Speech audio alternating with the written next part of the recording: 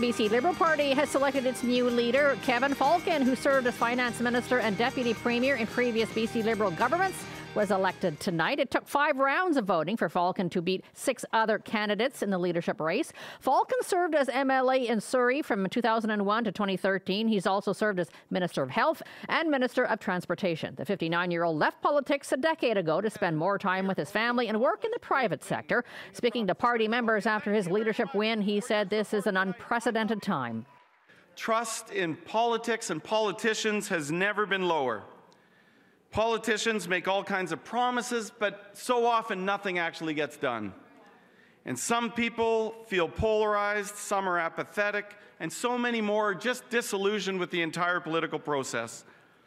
There is a desire like I've never seen before for candor, for competence, and for leadership.